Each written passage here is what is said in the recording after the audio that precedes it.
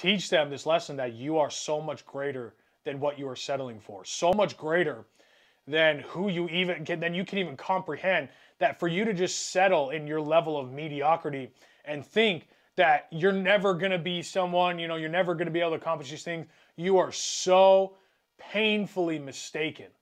You have no idea who you are.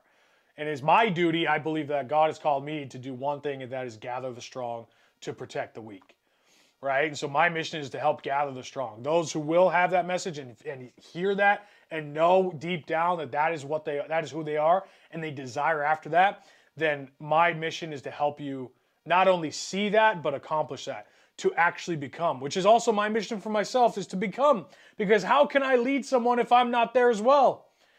I can only lead someone if I've been there.